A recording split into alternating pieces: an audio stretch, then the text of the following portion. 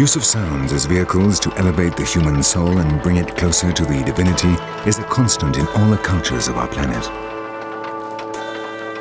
The chants help achieve another level of consciousness, evoke the other world, and seem to bring closer the distant murmur of the souls of the dead.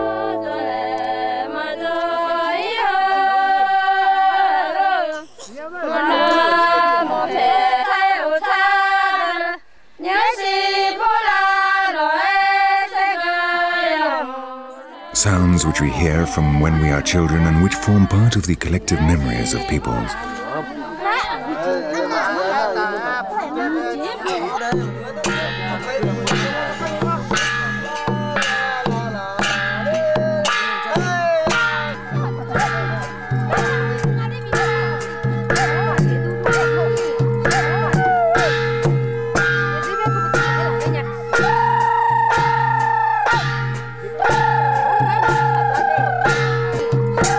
In this village in the north of Laos, the dancers are to ask for a good rice harvest and a short dry season.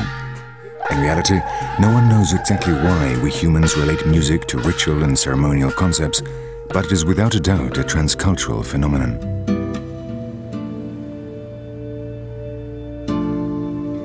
In Rio de Janeiro, the Macumba ceremonies, a mixture of ancestral African rites and Christianity, are an extreme example in which participants go into a trance amidst an atmosphere saturated with sounds, without which the act could not take place.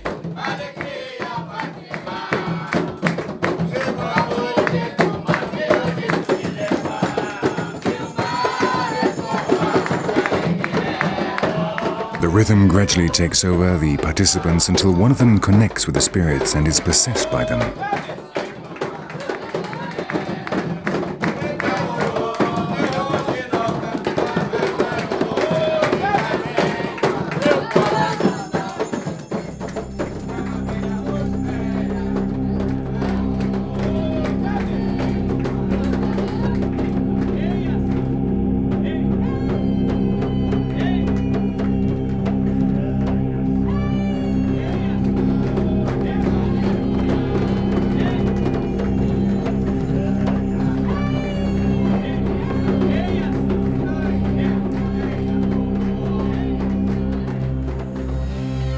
The fact is, sounds unite the members of a community, be it religious or of birds, and though at first sight there would appear to be no relation, in both cases the acoustic link is an expression of union, of group identity.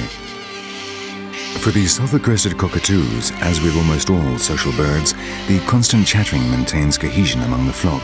It means I am here and is vital for them. In these large groups, each individual sends out his contact call approximately once a minute, and they're all capable of recognizing the voice of each other. Birds in general have good hearing, and therefore it is logical that they also have developed their vocal faculties and use them on many different occasions. One of the most frequent is the sexual call. Here on the coasts of Ecuador, these blue-footed boobies emit their characteristic whistles when the breeding season begins.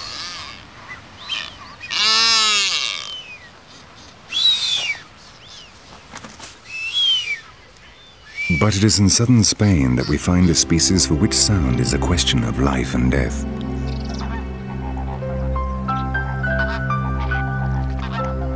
Since before dawn, adult flamingos have been arriving at this lagoon in Andalusia. They have spent almost the whole night flying, having traveled 300 kilometers to get food for their children. But when they arrive, the problems begin because each adult must find his own chick in the middle of a starving, clamoring horde of young flamingos.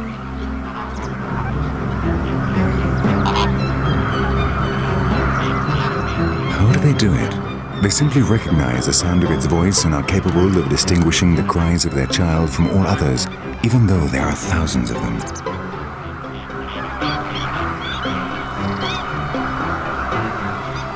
For a chick, it's no problem being fed by someone who is not his father. But for an adult, it would be a disaster to feed someone else's chick while your own dies of hunger. So it's impossible to deceive the adults despite the fact that the chicks ask all of them regardless. They go around the colony in search of the special tone of voice of their child. Some chicks are incredibly insistent, demanding food from any adult that comes near, persecuting and harassing them, at times even forcing them to resort to violence. But the determined parent will not give even a morsel of the food in its pouch to any chick but its own.